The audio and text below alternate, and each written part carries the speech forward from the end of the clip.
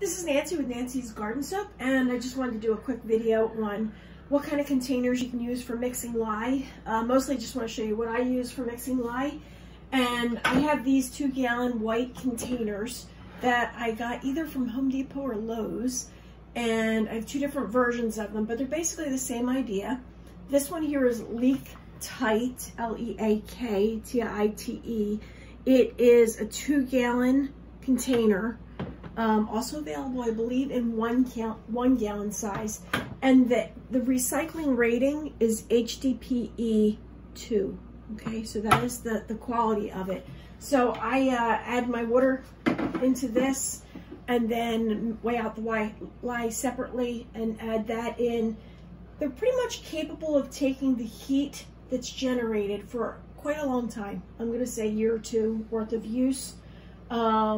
Sometimes I start seeing a little bit of a bulge down at the bottom, and that's when I stop using them. But these guys will last you a long time. They are available in a 1 gallon size, I think, at Lowe's. Here's another one right here. This is basically the same idea. This is by United Solutions.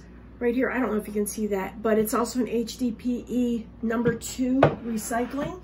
And I'll mix my lye up in these, and then I will cover them up. So I'll mix one, put the water in, put the lye in, stir it up, and then put this spatula in a different container to get rid of it. And then I'll put the lid on. So there's two different kinds of lids, and they actually make you purchase them separately. I don't know which one you're gonna wanna use. This one here is for sealing.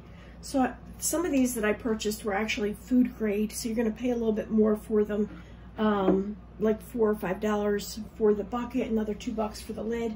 This is a leak tight lid, and you can put this on and actually seal it down. This would be great if you had little kids in the house who are prone to getting into your stuff. That will actually seal it really well.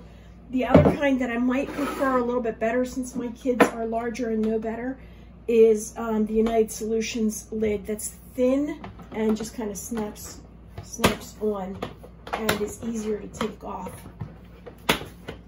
Yeah. This might actually be a leak tight.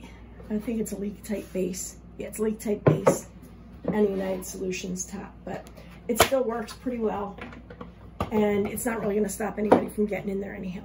So those are the containers that I like to use. If I were making smaller batches, I probably would go with a smaller size bucket with lid, and so that way you can mix your lye and let them sit in these overnight to cool, so that you can use them at room temperature instead of hot.